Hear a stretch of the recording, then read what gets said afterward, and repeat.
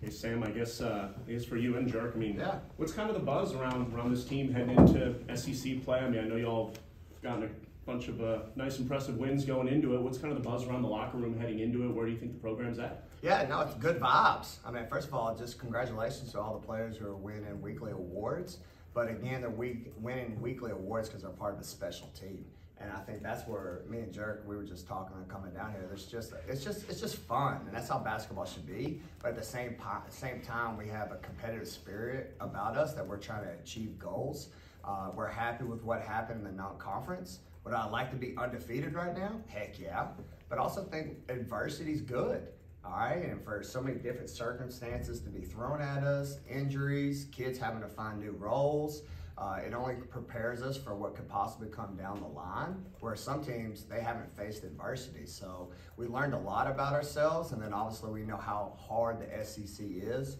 And that's one thing I wanted to talk about too, is even though we might not have a lot of top 25 teams right now in the SEC, this conference is still tough. You look at Tennessee, who's getting Rakia Jackson back. You look at us, we don't lose that 1 week where we lost 2 starters. I think we probably ranked top 15 in the country right now. Vanderbilt, the most improved team in the country. You look at their net jump. So we know how hard this is going to be, and obviously all our focus right now is on Vanderbilt. You talked about the players of the week, and you get 3 of them in a row, and they're all different players. So that's, I mean, just speak on how special that is to have 3 straight weeks of that, but also it be a different player every week. And also, you know, Neer got freshman of the week today too, so it's technically 4 of them. Yeah, no, I think it's culture. You know, that's one thing. I appreciate Jerk. You know, Jerk was somebody here before me, and her leadership and what she stands for and the effort she brings every day in practice. Like I told y'all, she's a dog.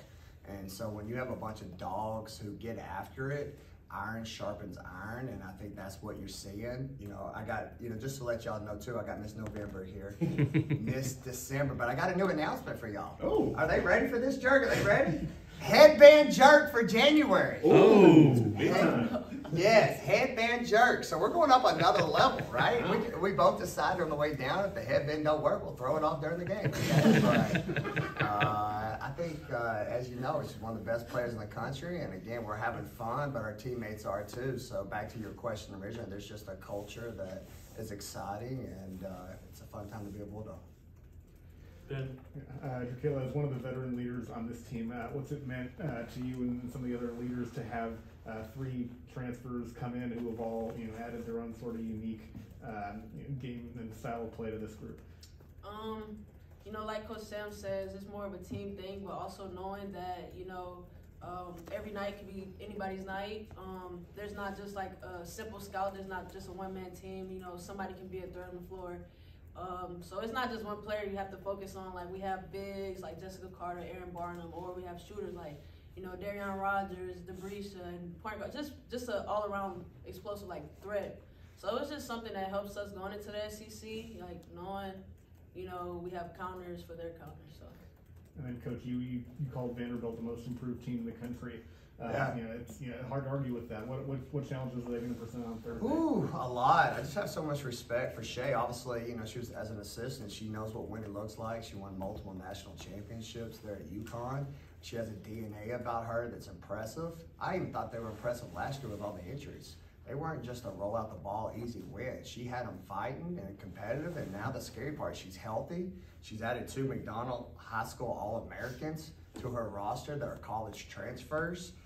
They're top 16 in the country in steals, and Cambridge is one of the best players in the SEC. So we know we got our work cut out. I know for us, I'm excited about our non-conference schedule because there's certain things that they do that we've seen this year. They remind me of Memphis, but at the same time, I think they're the best team that we've played on our schedule at this point.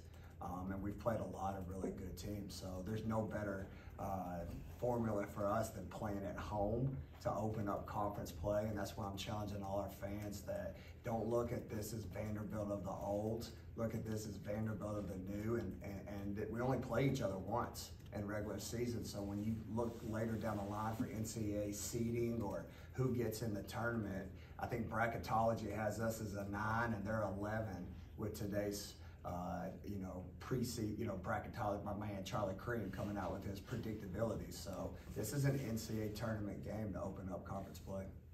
Probably. Jerk, I mean, you were on last year's team, obviously, and pretty similar as far as a record standpoint is concerned, but does it feel different going into conference play this year with the team you have this year compared to last year? And what's your thoughts on kind of where y'all are right now? Like Coach Sam said, I would just say the adversity helped us. I know for sure on our Memphis to Colorado trip, he would go around playing the song called Bounce Back. Basically just saying no matter what we face, this team just basically overcame it all, and we just go by just 3 sayings: punch, learn, grow. So I think where we're at, going into SEC we're in a great spot, but just focusing on one game at a time and just learning from each game. Any more questions?